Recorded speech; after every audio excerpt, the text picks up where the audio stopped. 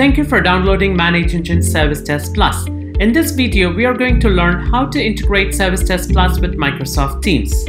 Using this integration, users can leverage the collaboration app from Microsoft Teams as an additional channel for IT and enterprise support. Microsoft Teams integration with ServiceDesk Plus was introduced in version 11120, so please ensure you stay updated with all our releases. Now, before we proceed with the integration, let's take a look at the prerequisites required for the integration. Make sure your ServiceDesk Plus is hosted on a domain with valid certificate with HTTPS protocol and is accessible publicly. You can also use the application proxy feature in Azure to host your ServiceDesk Plus publicly. What are the roles that's required? To set up Microsoft Teams integration, you will be working on the integration setup of ServiceDesk Plus, Microsoft Teams desktop or web app, and your Azure portal. Make sure you have access to all the following areas in the following roles: ServiceDesk Plus SD Admin Console, Azure Global Administrator or Teams Administrator, and Azure Applications Administrator. Now that we have understood the prerequisites and the roles that's required, let's log into ServiceDesk Plus and perform the integration. Log into ServiceDesk Plus Admin Console, and under Integrations, you will have Microsoft Teams. The Teams integration in ServiceDesk Plus requires only 3 pieces of information, and right below is the help card where we are going to have detailed information on where we could get the 3 pieces of information and how it could be configured. So click on the integrations documentation that we have, and here is the documentation. The documentation has the prerequisites, the role sets required, and the steps that needs to be performed.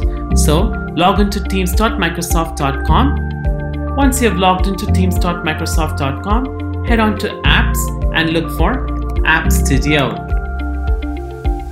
Click on App Studio, click on Open.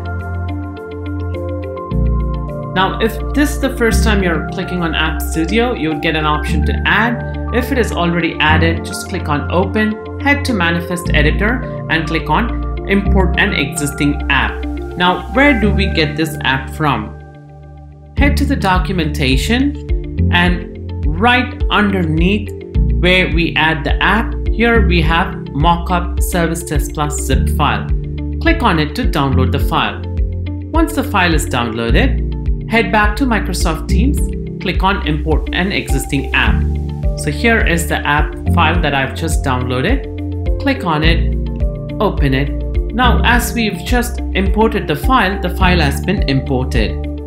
In this file, we have packaged information such as the application name, description, version, developer information, icons, and other basic information to ease the configuration process. Now that we have imported this app, the next step we have to configure is the bots. So right under this particular app, as we could see, the icon, the name is already pre-populated. I'm just going to access bots and I'm going to click on Setup. Under this particular console, I'm going to name the bot as ServiceDesk Plus. I'm going to enable the option my bot supports uploading and downloading files, and the scope is personal, and I click on Create a Bot. Here, when I click on Create the Bot, here, this is where we are registering the app with Microsoft, and the configurations are further continued in Azure. So once I've imported the bot, I get the app ID for the bot, and this app ID, I have to use it right into my Teams integration in ServiceDesk Plus. But I would also require the tenant ID and the application password. So what I'm going to do right now is, I'm going to head to Microsoft Teams, and over here, I'm going to click on Generate New Password. I'm going to copy this password and paste the same password into ServiceDesk Plus. Now, I've copied the password that is generated from my bot, and I've updated the same into ServiceDesk Plus. I head on back to Microsoft Teams, I click on OK. Now, what's next? Let's head on to Azure to access the application ID and the tenant ID. So right in the documentation, we have the link to access the Azure portal. Click on the link and you'll have access to Azure portal. So once I access Azure through the link from the documentation, it takes me right into the bot that I've just created. Click on the particular service, and over here you get access to the application ID and the tenant ID. Copy the application ID from Azure, update the same right into ServiceDesk Plus. Likewise, copy the tenant ID and update the same tenant ID into ServiceDesk Plus. Click on Save.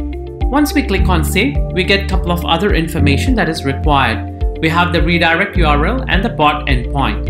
Now, we need to transfer this redirect URL into Microsoft Azure.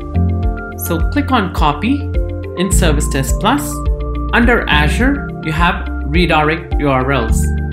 Click on Add a redirect URL. Click on Add a platform, Web, and paste the redirect URL over here. And make sure you enable ID tokens after pasting the redirect URL. The redirect URL is required for authentication between the Teams app and the bot. So once you have provided all this information, click on Configure. Now once the redirect URL is added, we need to configure the permissions for the bot. How do we do that? So right into Azure, I have access to API permissions. I click on that and I'm going to click on Add Permission. Once I've done that, I click on Microsoft Graph. I click on Delegate Permission. And over here, I'm just going to click on Open ID. This step is to allow ServiceDesk Plus to access Microsoft's Identity Platform API so that we fetch basic information about the users and to update the Microsoft users information into ServiceDesk database. So after enabling this particular option, I click on Add Permissions. Now that we have configured the API permissions in Azure, we have to copy the endpoint URL from ServiceDesk Plus and update the same into Microsoft Teams. So I copy the bot endpoint and I'm going to access Microsoft Teams. So all the configuration that we are performing in Teams is right underneath the ServiceDesk Plus bot. Alright, so all you have to do is just paste the bot endpoint that you have configured from ServiceDesk Plus. Now the bot endpoint is being updated. Now that we have integrated ServiceDesk Plus with Teams and have registered the bot with Microsoft, we are now going to configure the Request tab view in Microsoft Teams. Let's take a look at what is required to configure the same. We have not navigated to any other segment, so all you have to do is click on tabs right underneath the capabilities, and under Add a Personal tab, click on Add tab. Now, what are the information that is required and where would I get the complete details? So I access the documentation, and right into the documentation is where I have all the details on how to add the Request tab. Now, the important information is that while adding, I need to provide the name, the entity ID as how it is displayed. So let's go ahead and add the same into Microsoft Teams. I provide the name. I provide the entity ID.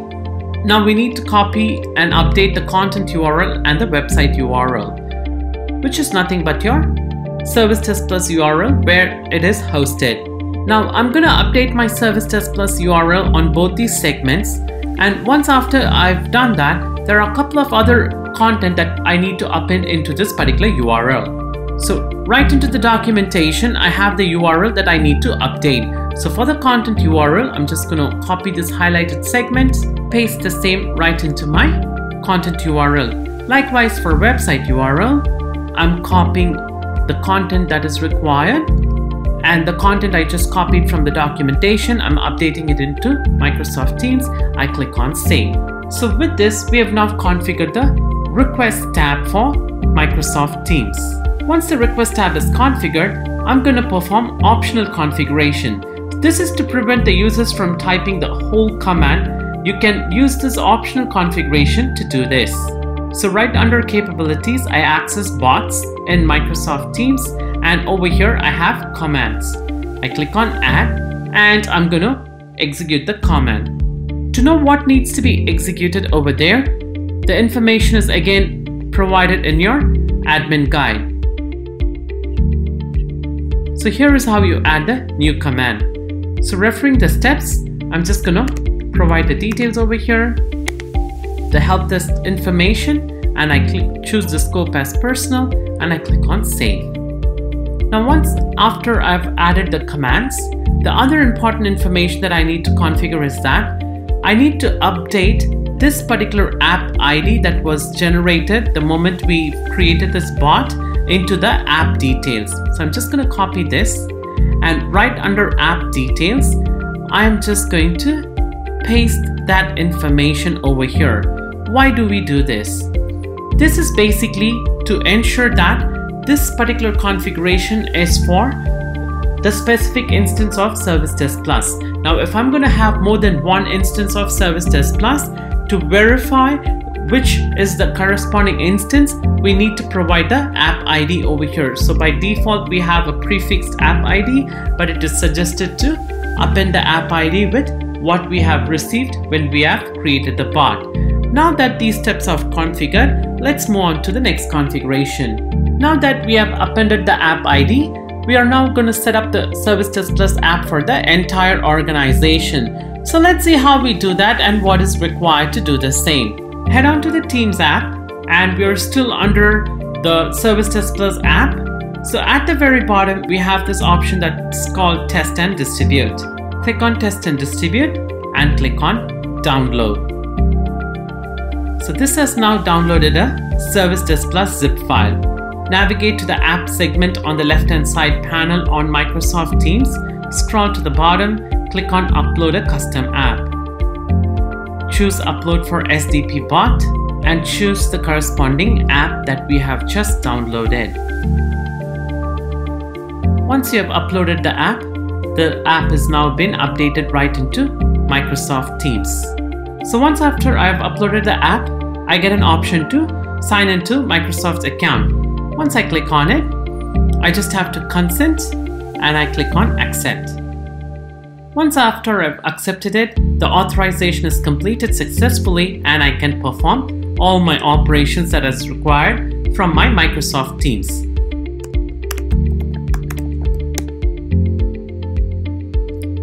Now I can execute commands just to see what are all the supported operations that I could perform. Also, to know what are all the supported bot commands, access the help documentation and you get all the information in one place. I can perform commands like view all requests. I get to see all my tickets. So right from my Teams app, I can view all the tickets. Also, if I have more than one instance of ServiceDesk Plus, I can just use the command /select instance and I get access to the instance. So apart from these supported bot commands, the end users can also initiate a chat with the technician and can end the chat. We're now going to take a quick look at how the chat works between Microsoft Teams and ServiceDesk Plus. In Microsoft Teams, I execute the command /chat, and this command has now communicated ServiceDesk Plus and has got me a response. Now I head to ServiceDesk Plus and the technician can see the chat from Linda. They can pick up the chat and establish communication with the user. Now that in Microsoft Teams, the users can view the chat communication from ServiceDesk Plus right from within Microsoft Teams. The end user can further communicate with the technician by saying, I need a new software, and this communication happens for a while, and the technician can say, I will initiate a service request. So once done, back at Teams, the user can say thank you and use the / command to end chat. This way, the end user can initiate a chat with the technician using Microsoft Teams and end the chat. Back in ServiceDesk Plus, the technician can create a new ticket, and as said, the technician can create a service ticket, choose the template, and perform the request creation process.